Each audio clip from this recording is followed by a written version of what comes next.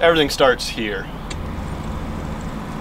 So this is right where both Jack and I grew up on Peaks Island. I mean, this company is really about leveraging our different experiences and backgrounds, connecting commercial fisheries with what's needed for science, oceanography, policy, and making the world a better place in these very traditionally divergent communities, both with technology, but also with the knowledge of how the different stakeholders can benefit each other and having systems that work for everyone. Fishing vessels can collect data in really some of the most interesting areas where data is needed most, but where it's most challenging to collect.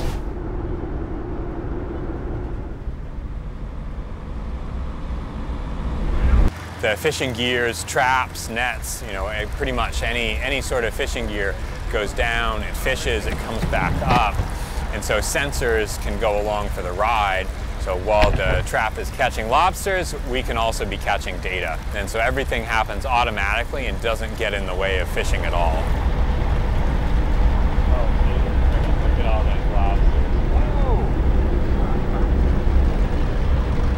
So here we have the device that allows us to automate the whole system inside the fishing vessel.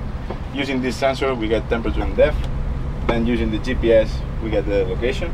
So once the data is merged, we deliver it to the cloud, and then we process the data and we're able to display it in this portal here, where people can have access to it and can understand what is happening under the water.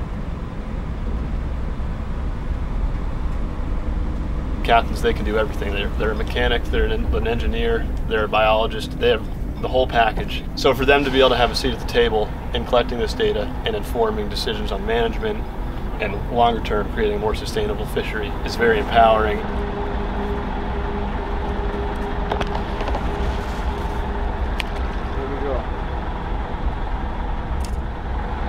See that? Not over its head at all. Looks perfect.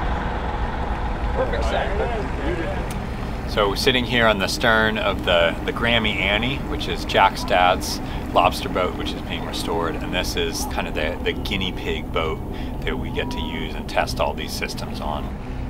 The opportunity that fishing vessels have in collecting data really where no other technology can. So there's tremendous complementarity between fishing vessels and the conventional ocean observing networks and systems in filling key data gaps.